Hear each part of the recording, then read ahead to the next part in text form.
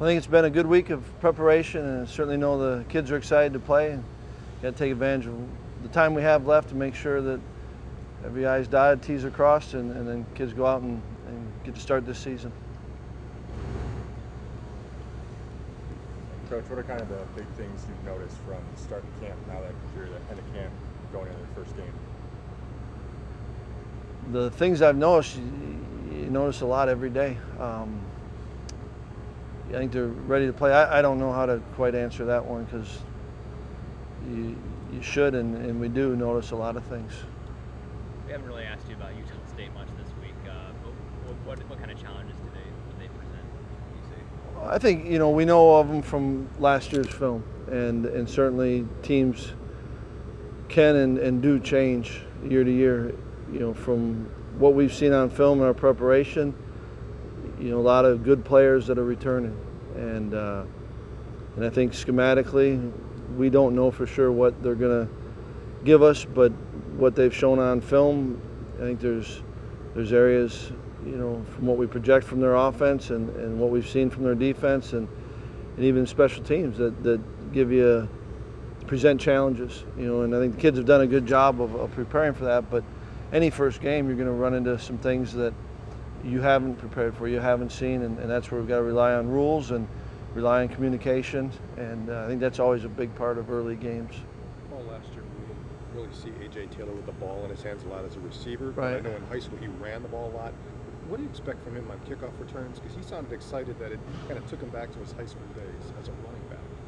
Yeah, I think that A.J., there's one guy I think that's had really a heck of a camp, and I'm excited to see A.J. play and progress and grow this season, and certainly in the return game is an area where that he's put a lot of time into it and go. But I think as a receiver he's grown, and it's to be expected, and to his credit, he's more confident. He's more confident certainly in his knowledge base of what we're doing. I think that when a kid plays his first year and as they prepare for the second year, they're more confident in what's coming, so they can prepare for that. I've liked what he's done and where he's at, and so excitement in his voice I think is probably due to a lot of things, and most importantly I think it's because he's gotten better, and I think he's in a good spot right now. What questions, if any, do you still have, other than maybe needing to see him in a game, about Dieter at left tackle? Anything? No, I think as we go through spring balls and fall camps with these guys, there's not a lot of questions from guys that have played. I think the unknown is how to, kids that are playing their first time. That's what changes. And I think every guy, whether you've started, for 3 years, there's excitement for the new season. There's excitement for games. But getting back to Michael, there's probably going to be some comfort of being out there. He's played in a lot of games, but not looking to see if he can do something, or boy, there's that unknown that if he does this, then Michael's what we think he is. I think we got a pretty good picture of him. Do you feel like you accomplished everything you wanted to in fall camp, or are there any glaring concerns you feel like weren't addressed in the last 5 weeks? I think we've gotten a lot done in camp, and I think if you ask any coach, there's more you want to accomplish, and yet never will get there probably. There's no doubt in my mind that it's time for us to play a game, and I think we're ready for it, but we have not arrived as a team. I think each individual has got stuff in their game that they've got to continue to work on and improve, and so and I'd say that to the last game. You're trying to determine whether true freshman's going to play or not. Do you think about how they might react in a game, the first game? Does that go into determining whether you feel comfortable to put them on the field? I think that's part of it, but I think what is a good indicator is how are they reacting in the practice and in the situations you go through.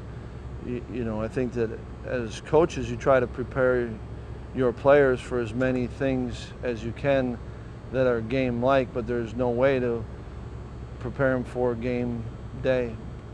But I do think there's enough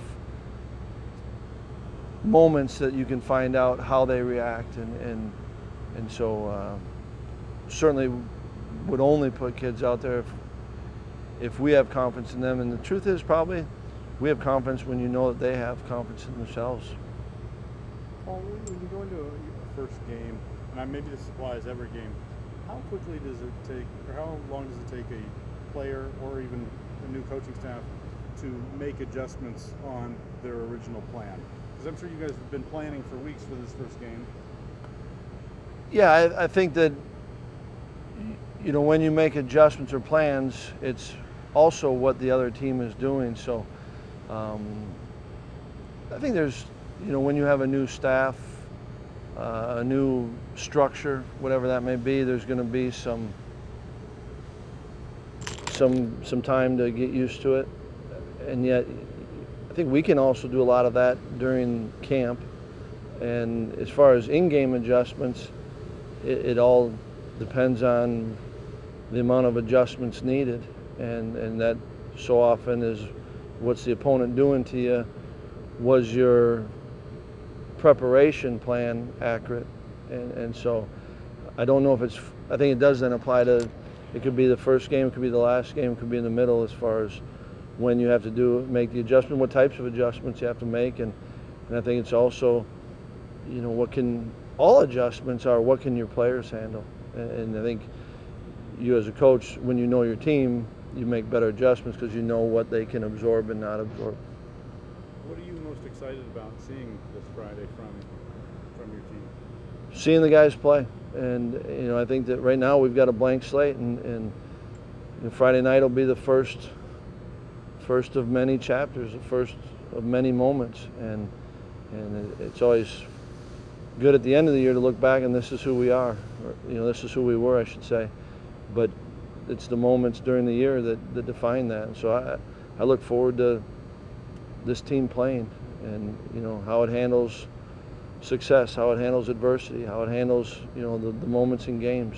It's that's the fun part about the game to me.